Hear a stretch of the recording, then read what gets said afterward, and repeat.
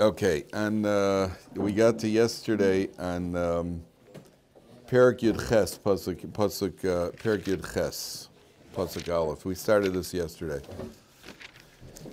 So the Torah goes here, and we read this, by the way, on, did I say Yud Ches? Yeah, Perek Yud Ches. You got all the forbidden relationships. Right? It's on page 648. The Torah talks about the various forbidden relationships. Yeah. Any windows you can. Anything you can't open up. Get some cross ventilation. So the Torah starts again. It starts off with an introduction, I am Hashem your God, which we know.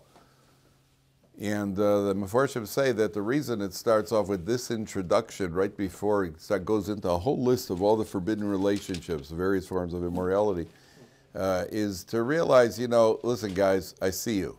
I know where you are. I see you. And you can be behind closed doors. Just remember, Ani Hashem Elokeichem. I am Hashem your God. And it works two ways. I am Hashem your God. I see what you're doing. So there will be accountable. Don't think you can hide from me. And number two, I am Hashem your God. I will reward you when you manage to muster up the willpower to overcome these drives. Right? That's also important, just to remember that. So what we do, we read, this is the part of the Torah. When do we read this section of the Torah? On Yom Kippur at Mincha. On Yom Kippur at Mincha. That's what we read about, the worst forms of incest and this, that, all sorts of whatever you'd think you're reading in the New York Times over here. But you read the worst forms of immoral behavior, and that's what we read on Yom Kippur at Mincha. Why is that? Because Yom Kippur at Mincha, it's right before Ne'ilah, right towards the end of the day where we've been fasting, we're holy, and we're at the spiritual zenith of the course of the entire year. This is what we're capable of. Because at the end of the day, this is what brings us down. This is what pulls us down, this area of life. And the Torah Dafka at Yom Kippur at Mincha says a reminder, careful. Reminder. Yom Kippur at Mincha. That's when we get the reminder. Okay? Now, if you look at Pasuk Hey, what happened here? I lost the page. Oh, it's at the bottom page. Okay. So Torah says, we were talking about yesterday about now following the statutes of the Goyim. And then it says, Ushmartem es michukosai ves tapas 650. You shall keep my statutes and my judgments, asher yaseh ha'adam v'chai bahem. You must live by them, ani Hashem. V'chai bahem teaches us that if a person is in a life-threatening situation, so we even break Shabbos in order to save a person's life, because the Torah is there, v'chai bahem, you should live by them. Don't let the Torah cause the person to die. V'chai bahem, a person who's not allowed to fast on Yom Kippur. So you don't fast on Yom Kippur, because you eat on Yom Kippur, because we're not meant to die as a result. You have to keep the halacha as long as it's not life-threatening. A woman is going to give birth, you drive her to the hospital on Shabbos. And the instant there's any concern that somebody's in a life-threatening situation, we do anything we have to do in order to save a person's life, because it says, V'chai b'hem, live by the Torah. Don't die from the Torah, except for the three cardinal sins. When the Chazon Ish, the Chazon Ish lived in shared a home with the Stipler. They were brother-in-laws. And the Chazon Ish had a heart attack on a Friday night. The first one to turn on the lights was the Stipler. Just flipped on the lights to be able to see what's doing on Shabbos. Right? No, you're not saying that's not the time to worry about shinuis and about all sorts of. You got a person on Shabbos, somebody's in a life-threatening situation. You have to break Shabbos, and you don't hesitate. In the same way, it's a mitzvah to break Shabbos. When you have to do it, then it's a mitzvah to do it. Same way they say one of the Belzer Rav had to eat. One of the Rav Aaron from Belz, I think, he had to eat on Yom Kippur. He wasn't feeling well, so his family members, they saw he was in a tremendous state of simcha. What are you so happy about? He says, well, it was a mitzvah to fast. Now it's a mitzvah to eat. They do all mitzvahs b'simcha. Mitzvahs. You know something amazing?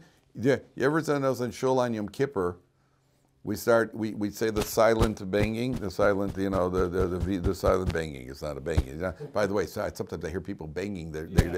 You hear a clop across. You could show me. All it is a symbolic tap. You're not supposed to. Something you hear like it sounds like something using a hammer or something. And show me could trigger off a coronary. It could trigger off a, what do you call it? A complete heart, right on the heart. Because it's very dangerous. And I hear people give them a clop over there. It sounds like, oh my goodness, you're not supposed to cause yourself pain. You want to punch hard, I'll punch you. Let me get a little job satisfaction. That's not the goal over here. And then let's punch each other. If the idea is painless, but you're going to punch me harder than I'm going to punch me. It's not the goal. So what you don't think I give a clap. But what's interesting is then when we repeat it with the shayla, Asham nu bagad da da da da da da da da da da da da da da da Asham nu bagad nu gazal nu dibar nu dofi da da da da da da da. Didn't you ever wonder about that? Isn't that strange? We've sinned, we've murdered, da da da da da da. I wondered about that. I'm like, what is that? Why are we singing all of a sudden? I'm no good. Da da da da da. I'm gonna burn. Why are we doing that? So I didn't know. I never knew. I just thought, okay, we're doing it. I guess we're all hungry. We got to need something to pick us up. I just saw recently. There are two answers that I just saw recently. One is that, number one, to do a mitzvah. It's a mitzvah to say vidui. It's a mitzvah to confess our sins. And anytime we do a mitzvah, it's a mitzvah to do it. You have to do a mitzvah b'simcha. You have to do a mitzvah with happiness. So it's interesting. We're now confessing our sins. Da da da da da da. All right, we don't. It's not. It's kind of a little. It's not like one of those get up and dance type of thing. But there's one of the opinions we because the mitzvah to confess our sins. You do a mitzvah. You're supposed to do a mitzvah b'simcha. Number one. Number two. There's an idea that if a person does tshuva out of fear, you do tshuva because a person's like, whoa, I don't want to get punished. So if a person does tshuva out of fear, so then the person's tshuva turns the intentional sins into unintentional sins.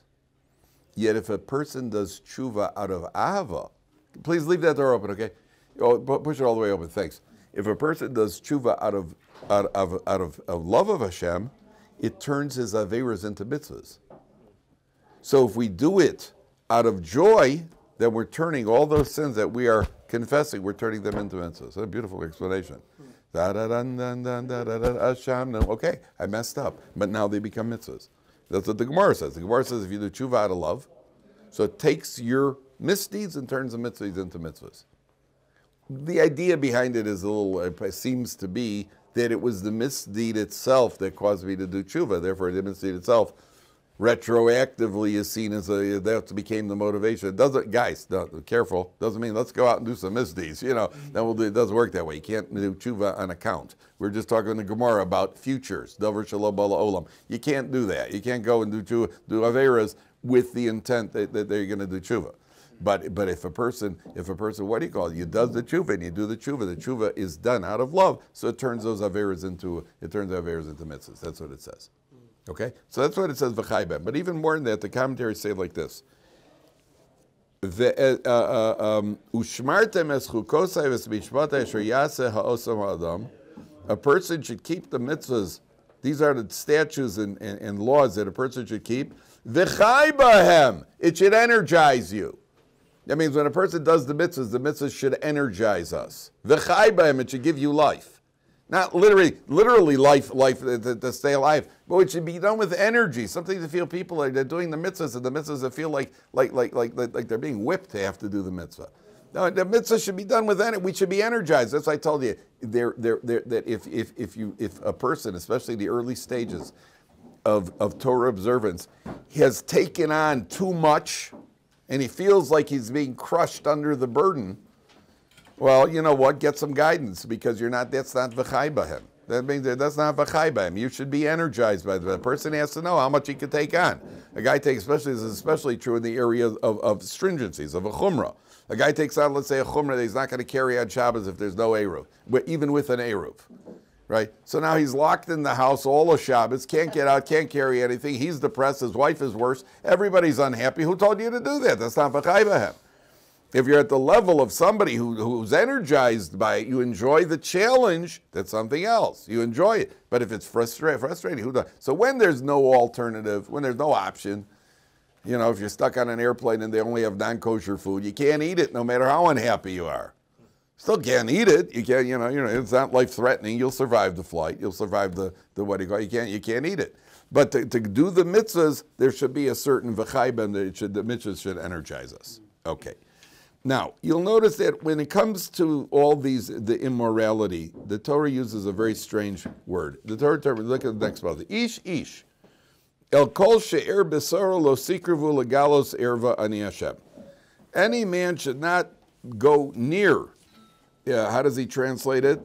His close relatives, legalos erva. He translates to cover nakedness, what we call to engage in immorality, ani Hashem. Now you notice the Torah says lo sikrivu. Don't go near. Don't go near. They take chumashim, guys. There are chumashim around. There should be extra chumashim.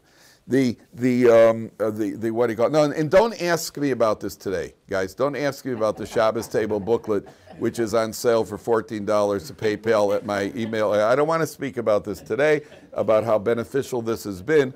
I know one guy who read through it, and all of a sudden he learned, and the next day he was able to ski. And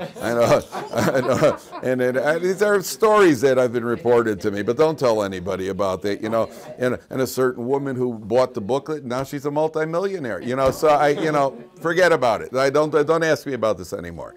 Shabbos table booklet. This is $14 on PayPal. Dovid B. Kaplan, B as in basketball, baseball, badminton, and tennis. What do you call it? The Torah over here uses the expression lo sikrivu. Don't go near when it comes to immorality. This is an area of life where you find we have rules when it comes to immorality we don't find by anything else. You're not allowed to be alone with somebody who it's prohibited. A man is only allowed to be alone behind a locked door with a wife, mother, daughter, grandmother, immediate relative. But you're not allowed to be alone behind a locked door. And depending there, I'm not going into all the halachas, but there are precautions to not be alone. Even a non-Jew, Mike Pence, has a policy that he will not be alone with a woman in an office. People, oh, you're just so, you're so old-fashioned, right? No, he's onto something, because he's only saying what we've been saying for a couple thousand years, because that's where the trouble starts. There's no prohibition to be alone in a room with a cheeseburger. Right? There's no yichud by a cheeseburger. Hey, don't close that door. There's no prohibition. And you could put a bagel and a baguette together in a room together, right? There's no problem with putting a bagel and a baguette could be left on their own. But a what do you call it? A man and a woman could not, because the Gemara says "Ein apotropos la'arayos." When it comes to immorality, there's no defense attorney. Literally, that's what it means. Don't make any defense. Don't make I'm immune. We're not immune. Nobody's immune. Yeah. And the first rule of life is that a man is never behind a closed door with a prohibited woman. If he doesn't want to go to Gehenna, he is never behind a closed door with a closed door. A, it's a prohibition. B, it leads to trouble. And we know that. And therefore the Torah says, especially lo sikrivu, don't even go near it. And that's why when it comes to opposite gender, you are not even allowed. You're not allowed to wink. You're not allowed to make jokes with them. You're not allowed to smell their perfume. Anything that could cause trouble, we have to keep ourselves distant. And that's why a person has to have brains and realize, the test is not when you're in the situation. The test is avoiding the situation. The guy says to me, yeah, I was in a bar the other day, wow, I sinned, that sort of thing. Okay, that wasn't your test, was it? Once you're in your bar, you're dead. Once you're in the bar, the gate to Gehenna is just wide open, and you're on an incline sliding down. There's no, you're finished, and it's a greased incline. Your history, right? The test was not, the test is not going to the bar. I remember a couple of guys at the yeshiva once said, is it okay if, at the end of the day, if we go to a bar and have a couple of beers and review the Gemara in a bar? Just to chill. I said, how about just bring maybe get the beers across the street and bring them to the yeshiva. You're probably better off that way. I got nothing against the beer, but once you do that, you're dead. That's the rule. And therefore, the Torah goes through this, and the Torah is very, very. That's why you have all of these warnings. Okay, in Pasuk Yud Ches. Okay, I'm not going to go into they're just the entire. It's so obvious that I feel that it's not something that people go into all the analyze all the philosophy of why you can't this, that, the other. We all know why. Yeah. We mentioned that the part in which we read in Yom Kippur. In Yom Kippur, this portion of all these prohibitions and terrible sins. Should we understand that in such moment of kedusha, it is what it really helps us to hold the rest of the year? Meaning, it's such a strong pull. Probably, it's a good point. Probably that you're getting an injection. We're getting an injection, an immunization. You're getting an immunization for the rest of the year at Yom Kippur, at the height of. But the problem is there is no immunization here. That's the problem. It's like a jolt, an extra push, but we're not immune. We are never immune. We're never immune. That's the problem. And the Torah says that this is a tricky area because it's an area of life that does have. You see, they have people who have gone on these extreme diets. You ever heard of liquid diets? Right? There are people who have gone on liquid diets and have lost a tremendous amount of weight. This guy weighs 400 pounds, and they go on these liquid diets and just lose a tremendous amount of weight, because they're not confronted whatsoever. It's out of the picture. Food is out of the. It's just not on the. It's not on the chart now. So they're able to do it. The minute you have to, sit at a Shabbos table and there's a lot of food and and now there's more food. And that's much more difficult. It's much easier to go cold turkey than it is to have to control ourselves. This is an area where a person can't go cold turkey because this is an area that's necessary in life, and it's used as a mitzvah. There's a mitzvah over here to get married and have children, but the Torah is telling you it has to be controlled. That's why it's such a challenge. If a person could just be a monk and go into a monastery, well, they have their issues. But theoretically, if a person could just go live on an island, my way of dealing with it, I'm going off to an island. Nobody bother me. I'm on the island. Okay, then it's easier. But we don't live on islands. That's the problem. And therefore, a person has to know. It's a tremendous battle. This is the battle. Let's face it. And I've told you many times, a guy becomes a Baal Tshuva. So what are the challenges? Let's face the facts. What are the challenges? Food. There's plenty of kosher food all over the world today. There are good kosher restaurants. You could get great kosher catering.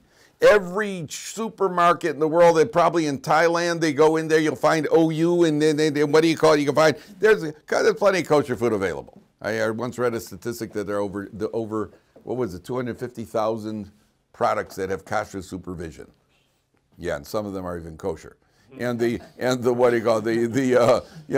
250,000. Kosher is not a problem. Shabbos, what's the big deal? We're no longer in a world where you can't, where if you get fired if you don't work on Shabbos, it's the best thing that could happen to you, right? Get fired for not working on Shabbos, you're going to be on easy street, right? You'll sue their pants off, right? That's a dream. So that's not a problem, right? Wearing a yarmulke, that's the same thing. What's going to happen? They're going to fire you for wearing a yarmulke, then you're also on easy street, right? Yeah, they can't do anything there. So what's the problem? The only problem is the problem over here. The problem, morality. That's an area where you have to, that's a real problem. There are no other challenges. What other challenges are there? What are the challenges? Nowadays, no challenge. In the 40s, in the 30s, a guy didn't go to work. He got fired, and he got a family to support. And you didn't show up on Saturday, don't come to work on Monday. That was well known in America. And many people could not live up to that test because you have to have a parnasa. Nowadays, that's not an issue. So what's the issue? This is the issue, and this is the issue that has to be dealt with very, very, with a lot of forethought. Okay, take a look. I want to go on to. There's just one of the exceptions here, is if you take a look at Perek Yud Ches Pasuk Yud Ches, when it talks about the various forms of immorality. So on page 652. On page 652, it says, Ve'isha el achosa. See where that is? It's about 8 lines from the bottom. On 652. Ve'isha el achosa lo sikach. Do not take a woman along with her sister. Litzror, to create enmity.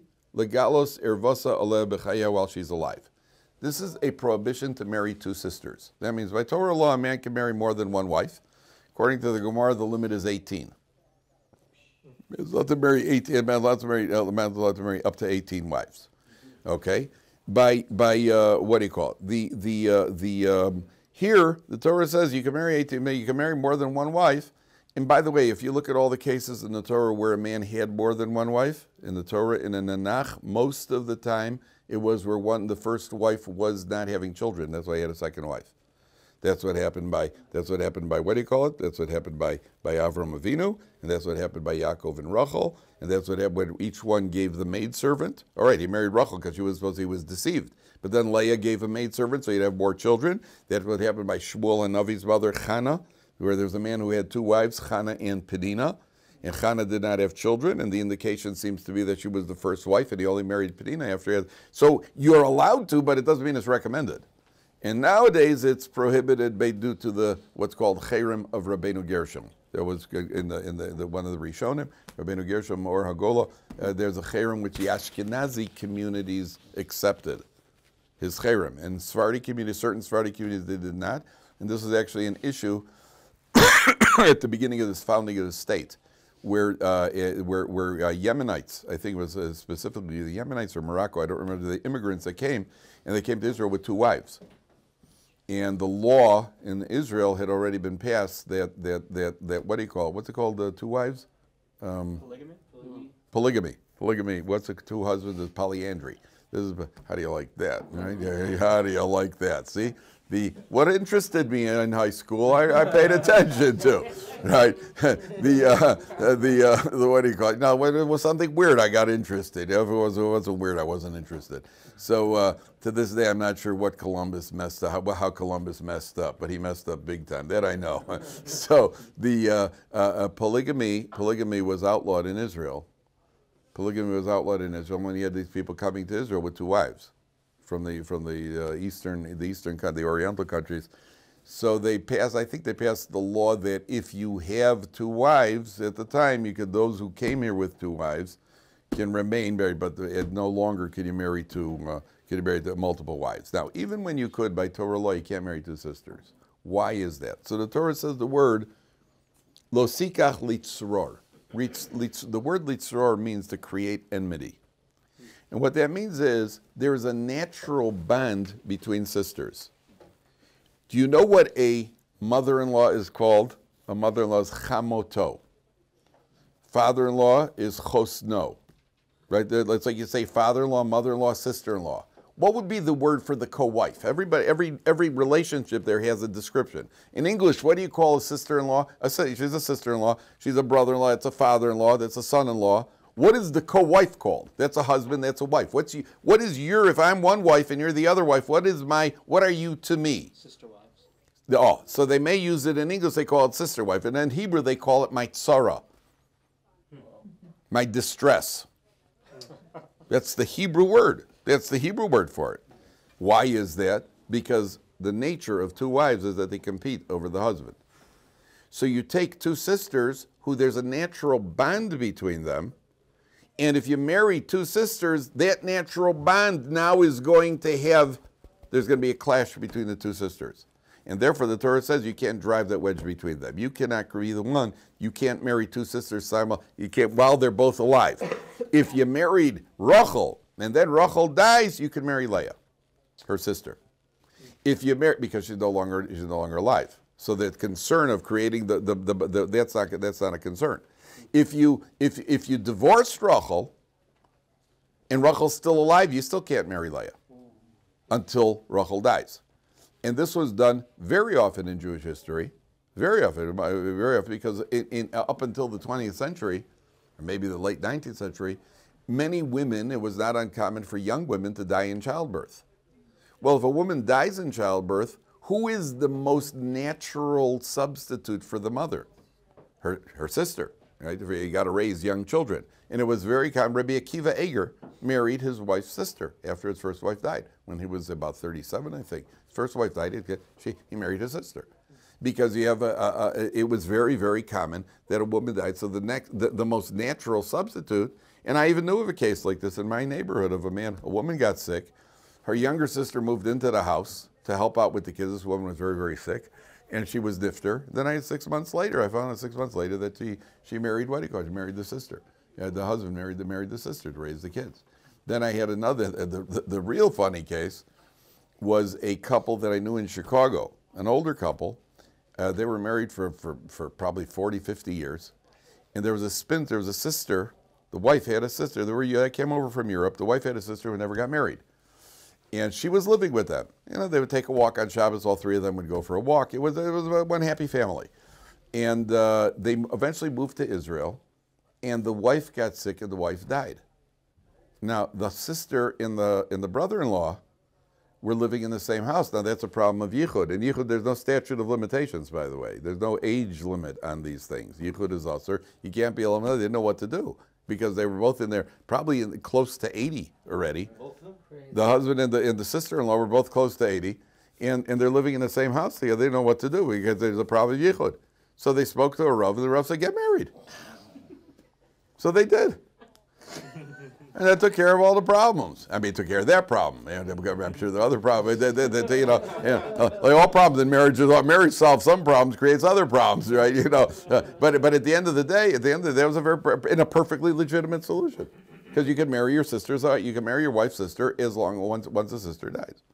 You can marry your wife's sister. That's the way to go. But not while one of them is alive. That's what they're, because you are a natural bond between them, then you're shattering that bond. Yeah, Mayor, good. I mean, I think it should be good to explain why then Yaakov was... Yaakov married, there are different opinions about that. He was in Chutz La'aretz, and it was according to some, that was a flaw. That's why Rachel died before they got into mainstream Eretz Yisrael, because they only kept there. Many different explanations for Yaakov marrying the two sisters. The Gemara actually says that in the future, there's going to be a banquet. And Hashem is going to say to Avram Avinu, the Gemara at the end of Pesach, Hashem is going to say to Avram Avinu, I want you to lead the benching. And Avram Avinu says, I can't lead the benching because I had a son. I had a son, Yishmael. And he's going to say to Yitzchak, I want you to lead the benching. He says, I can't because I had a son named Esav. And he's going to say to Yaakov, I want you to lead it. I can't because I married two sisters. The Gemara says that. And then he's going to say to Dovid Melech, I want you to lead the benching. He says, okay. And David HaMelech will lead the benching. Whatever that means, whatever the Gemara means, whatever benching it is, why it is that you're disqualified. I'm just telling you what the Gemara, and over there, Yaakov himself says, I'm disqualified because I'm married two sisters. Whatever it means, whatever. And then David HaMelech mentions. Okay? Wait, he was married two sisters like while they're both still alive, right? Who? Yaakov Avinu, yeah. Yeah, and there was a certain amount of jealousy. Yeah. Okay, one more point over here. If you take a look, and this is important. And the only reason I'm bringing this up, the next pasuk. Actually, and the only reason I'm bringing this up now, gentlemen, is because I think that there's a lot of misconception here. I don't like talking about these things. These things are things that should be kept a little bit more discreet. But I think that it's right here in the pasuk in the Torah, and I think that everybody there are certain misconceptions here. Therefore, I want to make sure if you're already going to hear about it, you may as well hear about it correctly. So it says, "The isha el isha benidas tumasa lo sikra v'galos ervasa." You are not allowed to live with a woman who is a nida. Now, when it says a nida, it means a woman who has is seen or has experienced any bleeding whatsoever. It's on page 652, 6 lines to the bottom. 6 lines to the bottom. So it says a woman who's a nida is off limits. And what the halacha says that a husband and wife are not allowed to live together as long as the woman who is a nida is not immersed in a kosher mikveh. And for a woman, as opposed to a man going to the mikveh, nowadays there is no it's not mandatory for a man to go to a mikveh. One time in halacha, it says it's a mitzvah for a man to go to the mikveh, and it is on Erev Yom Kippur. But even then, it's not mandatory. A husband and wife are not allowed to live together physically unless a woman who has become a nida has eventually gotten to the mikveh following all the laws and making sure that she's no longer bleeding, and so on and so forth. When it comes to the laws of the Torah, especially laws like this in marriage, so the Gemara says that why did HaKadosh Baruch Hu make a law like this? And again, like all the other laws, there are certain Torah law, the Torah requirements, and there are added rabbinic requirements. So a couple who is, a woman who is off limits to her husband, so she's off limits for generally, on the average, somewhere between 12 to 13 or 14 days of the month, unless once she gets pregnant and she's no longer bleeding. But generally, that's the way the cycle works. Now, the benefits of the nida laws are multiple. Like we find all mitzvahs in the Torah, the mitzvahs in the Torah have various benefits. First of all, statistically, from Jewish women have the lowest incidence of cervical cancer of any group in the world.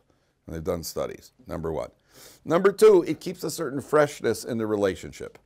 Because a couple that doesn't have any sort of built-in rules in the relationship could grow stale very quickly. Number three, a woman, when the woman does go to the mikveh, it usually coincides with or is very close to the time of the month that she's ovulating. Is when a woman is ovulating is when she becomes pregnant. And so a couple that has been separated and then the couple joins together at the time of the month where the woman's ovulating, so then you have an explanation why Jewish family sizes, why the families increase, because it's at the time that is most potent for a woman to get pregnant. Number four, it gives a woman a certain. We were just talking about this in the other class about feminism and where feminism started and how women felt they were being mistreated. Women felt they were treated as objects and they were treated as pieces. Well, finally they rebelled. What was that line, Chaim? Sticks and stones will break my bones, will always be something to offend the feminine. Okay, there you go. That's Givaldic. Nobody heard it, right? Did you hear that, Blake? Did you hear it? No, okay, I'll tell you afterwards. What do you call it? What happened was the women felt they're being mistreated. So a woman there's a suspicion that if she's living with a man, there's always a suspicion that the man has an ulterior motivation. If he's being nice to her, so there's some sort of, he's got ulterior motivation. And when does she ever have the peace of mind of knowing that he's treating her as a person, not an object? And the answer is that there's a certain 2-week period of every month where he can't have any other motivation. Right now, he's got to treat her like a person. And couples have reported that the relationship is a far more meaningful relationship between that two periods, because then the couple are their friends. They're as opposed to the object. Obviously, it like anything else, what's the goal of the Torah? Like anything else, like any other mitzvah, what's the goal? What's the underlying goal of this entire thing? I mention this all the time. What? Stay away from Not stay. Stay away is only for a period of time. most fulfilling version of the relationship. That's in this particular area, but there's you're right, but there's an overall, there's a theme I've mentioned many times with all the mitzvahs of the Torah. But it's not restrictions for the sake of restriction. What's the point of the restrictions? Good, what's the point? It all boils down to self-control. Self-control. That's what it all boils down to. What's the whole point of some foods being kosher and some foods not? What's the point of even making brachas, gentlemen? You got to make a bracha before you eat. So imagine, did it ever happen to you? Not that it ever happened to you. I should say, how many times did it happen to you? You come into the house, you're kind of hungry, and you're even carrying packages. You walk over to the refrigerator, kind of kick it over with your foot. You kick open the refrigerator with your foot. You grab a hunk of salami, take a quick chews out of the salami just to get you, and then you finally put the packages down, and okay, what am I going to have for lunch? Or you grab some cheese or something. In Torah, you can't do that. In Torah, you can't do that. You can't come into the house like a hungry beaver. You can't do that in Torah. In Torah, you come into the house like, I'm hungry. Okay, I got to eat. You can't just grab a hunk of bread and chop 3 bites out of it. Why not? You got to wash. And if you wash, then what do you got to do? Before Hamotzi. You got to make it until Yadayim. And you can't even make a bracha. Why not? Because you have to go to the bathroom. And you're not allowed to make a bracha when you have to go to the bathroom. So you go to the bathroom. And then you come out. And then what happens? You got to make a bracha. And it's a longie. Right? You finally make an asher yotzer. You finally wash. Then you collapse of starvation. You never even get to the food. Right? What? You understand what the Torah? What's the whole point of this? I can't come in. I can't come into the house and just grab and eat. Because everything's got to be thought out. Why is that? Because the Torah is trying to teach you self-control. It's self-control. Listen, we're not a two-legged animal over here. I mean, even something as simple as going to a ball game. I remember going to Wrigley Field. You go to a baseball game in Chicago. You'd see, most of the locals, especially on a hot day, they basically have a loincloth on. That's it. They're wearing their shorts, and all they need is shorts and some money, and they can feed themselves for the next 3 hours. A hot dog, the frum kids, you can always tell the frum kids. First of all, we're all buttoned up shirts with we're the only ones in the park with baseball caps because we took off our yarmulkes so they didn't know we're Jewish.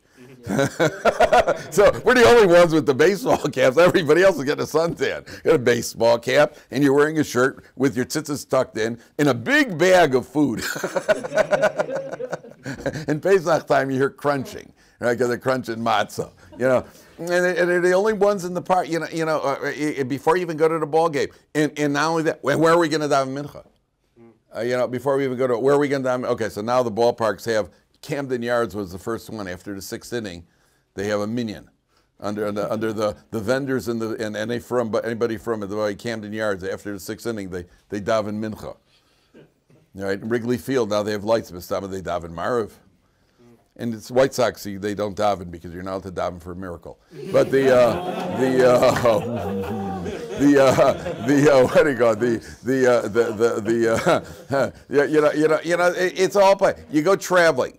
I've seen people get on a plane. You take your credit card and go to the airport. And whatever you need, you just, you buy. For me, first thing you pack is when you travel, what's the first thing you pack? Tefillin. I gotta take my tefillin, but I also need a sitter. Right? And I also got to learn a little bit each day. Right? So I got to have a sefer, at least one sefer with me. Plus I have to have a tallis if you wear a tallis. Okay? So before I've even packed my bag, I'm overweight. Right? Before I've even packed my bag, I'm already got this package. I haven't even gotten breakfast yet. I'm already Then I got to take some tuna fish, and I got to take something. Okay, so now things are a little bit better. The Shabbos clothes, and if it's a lulav and as you're traveling with a lulav and for chutzukah, so you got these people with traveling with lulav and esrog. Are you kidding? And then you got the other guys, and a woman's wearing with a hat box because she got her shaitel in there. The woman's got the shaitel, and men got their shtreimel. So you get on the bus, you get on the, what do you call it? You look like what do you call it? You look like a department store before you've even got on the plane. But it's all about self-control. The whole thing's about self-control. Pesach, everybody, you see people, guys are traveling Pesach with those matzahs. Forget my suitcase, I got this box and I don't want to get crunched. All over the place. I'm not making this up, all over the place. And just be careful when you sit down Sukkot time that you don't sit down right on the point of someone's lulav. Right? Or get stabbed in the back of the head by a lulav. It's constant. Listen, I told my kids, because the first thing when I took them, the first time when they were little, and I took them to Hakafas on Sukkot, you go around walking around 7 times, but first each day you walk around once. And first advice I give you, don't ever stand, anybody, don't ever stand immediately in front or behind of a child. Because his lulav is at your eye level, right? And that's if he's in front of you. If he's in back of you, it's at your neck level. Right, and then the kid is like this. he looks like he's got a lance in his hand. And so I told my kids the first thing you got to worry about is not poking other people. That's the first mitzvah when it comes to lulav and esrog. Now you can go to shul. Make sure you don't poke anybody. You walk around, you don't walk around, I don't care. Just don't poke anybody. That's the first thing. So it's all about. So this is all about self-control. It's all about self-control. It's not that, let's torture you. You can't eat that because it's treif. That's not that. It's all about learn a little bit of self-control. We are not two-legged animals. Okay, let's go on to Parsha's Kedoshim.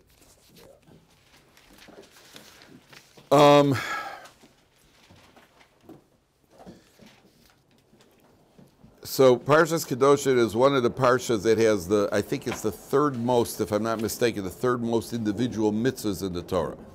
And the first, it starts like this: Vaydaber Hashem al Moshe lemor, Daber al kol hadas b'nei Israel, ve'amarta aleim, sing to all of the Jewish people and say to them, page 656, Kedoshim tihi, you shall be holy. Ki kadosh ani Hashem Elokeichem. Now, take a look at Rashi. Rashi says Kedoshim tiyu, second line of Rashi. Kedoshim tiyu, hevu prushim mina arayos ubina avera. Separate yourself from immorality and sin. Shekol makom she'ata motzei geder erva, where you find offense for immorality, ata motzei kedusha. That's holiness. That's kedusha. So in Tel Aviv, they're not allowed to have today in Yom HaAtzmaut, the mayor of Tel Aviv, who apparently was dropped on his head as a child, got a big bump, and the mayor, he's a tremendous, virulently anti-religious, and he passed the law in Tel Aviv. They're not allowed to have any prayer sessions with a mechitza in public places. No prayer session with a mechitza. And then somebody posted that there was an Arab group who did. Yeah, the Arab group, they had, what do you call it? The Arab group had their prayer session. The Arabs don't sit mixed. Oh, they sit mixed. A woman would walk on the Arabs, on the men's side of the mechitza. They'd kill her. So once it came to the religious Jews, so all of a sudden he passed the law. Okay. We understand that that's Kedusha. Turn off the camera, Mayor. The what do you call it? So we understand it. Now, what does a mechitza do? A mechitza, people go, oh yeah, mechitza, terrible. Mechitza. This guy doesn't understand. The feminists, sorry. I always get choked up on Yom HaAtzmaut. The feminists, what do you call it? The feminists, they rail about the mechitza. No pun intended. They rail about the mechitza, about, you're putting us behind the wall, and we're second-class citizens, and adas, and here. Could you imagine you get on an airplane, and you sit down, and the plane's not taking off. And you say, why aren't the plane taking off? Because they haven't closed the door of the cockpit, which is a federal law today. Cockpit door has to be completely closed. Well, why don't they close the door? Because there are people on the plane say it's not fair. When you close the door, you're making a mechitza. It's not fair. Why should we be left out of the cockpit? So the plane can't take off. Ever hear anybody make that complaint? No, isn't that interesting? Why not? Why haven't they made that complaint? The answer is, you start with a given. Based on your given that the plane cannot take off unless that door is closed. So if the door is open, there's nothing to talk about. Closing the door allows us to travel. It doesn't work against me, it works for me to close that door. Given men and women cannot be in the shul together. Not that they should be in the shul together. That's the other given by the anti-religious. Given they can't be in the shul together. So what does the mechitza do? Mechitza allows the women to come closer, not farther away. The starting point is they can't be in the shul together. You know, we'll do the women a favor. We'll put a mechitza. If we don't have mechitza, the women are going to be outside completely. We'll do them a favor and put in a mechitza. And because we put in a mechitza, we did a favor. Now they could come into the shul. Is that interesting? So it depends how you look at it. The answer is it depends what's your given. Depends what's the given. Given the United States, I think they're unfair because you're not allowed to get it. Cocaine is illegal. What? Oh, you didn't know that, huh? Shame. Okay, yeah, we'll talk afterwards. I got $20. Given cocaine is illegal. That's not fair. Why is that fair? Because there's a given. The given is that the government has to make sure you don't kill yourself. Since that's the given, so a dangerous drug is illegal. I have no problem with that. But if the given is that everybody's allowed to do whatever they want, whenever they want to, what to themselves or to anybody else, so then it really isn't fair that cocaine should be illegal. But you start with the given. Nobody's got that problem. Because the given is that they're responsible. Given you have to wear a seatbelt in a car. Why do I have to wear a seatbelt? What do you care that I wear a seatbelt? What does it matter to you if I wear a seatbelt? I'm not more dangerous without a seatbelt than I am with a seatbelt. The given is that they're the ones who make the laws and they have to worry about us, so to speak. That's why we have such efficient presidents, because they're worried about us, right? So the given is that they're worried about us. Okay, if that's the given. So here, when it comes to Kedusha, Kedusha is a given. And that's a given. We understand that gender separation is Kedusha. It doesn't need analysis. It doesn't need philosophy. It's a given, and we all know it. And therefore the Torah says that's where the Kedusha starts. Okay? Everybody have a wonderful day. I'm just waving.